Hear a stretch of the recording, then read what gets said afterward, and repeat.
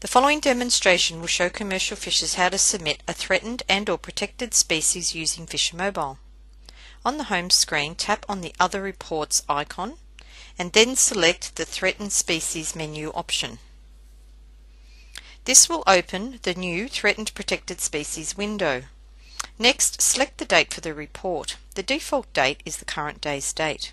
To enter a different date, tap on the Choose button and enter the required date in day, month and year format. Then tap on the Done button. Next, tap on the fishing business number field and select the fishing business from the available list. Note that if you only have one fishing business, then this fishing business number field will auto-populate. Then tap on the Continue button. This opens the Threatened Protected Species window. Now enter the details of the interaction. Enter the time of the interaction in hours and minutes format.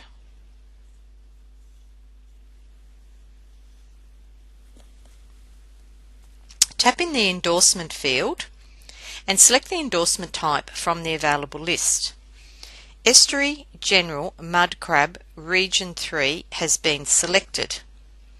Note that the Method field and Type of Location field have auto-populated. For other endorsements, you will be required to tap into these fields and select the method and type of location from the available lists. Tapping on the Type of Location enables you to select the location type. The location type is related to the type of endorsement selected. For some endorsements, only a single location type will be available. In this example, the Format of Location field has auto-populated to Estuary Code.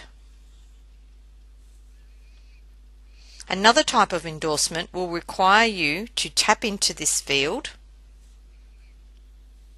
and select the Format of Location from the available list.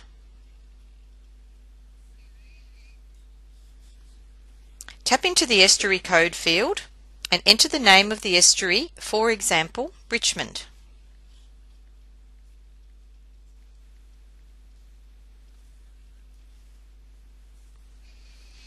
And select the code from the available list.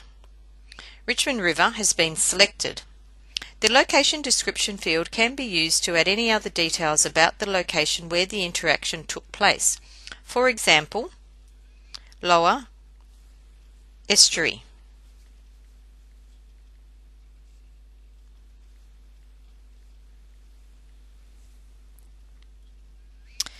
Now tap onto the Threatened Protected Species field and enter the threatened or protected species. To search for a species, enter the common name, for example cod, and select it from the available list.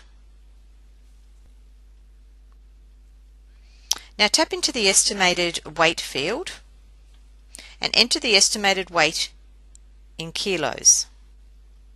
Then tap into the Estimated Length field and enter the length in centimeters. Now tap on the Condition field and select the condition of the species at the time of the interaction. Released Healthy has been selected. The Comments field can be used to add any additional information about the interaction if required. Now tap on the green Submit button. A confirmation message will be displayed. Read this confirmation message prior to tapping on the Confirm button. A message will be displayed indicating that your threatened species report has been submitted successfully. Tap on the OK button to return to the home screen. You have just viewed a demonstration on how to submit a threatened protected species report using FisherMobile. For more video demonstrations on the functions and use of FisherMobile, visit the Fish Online webpage.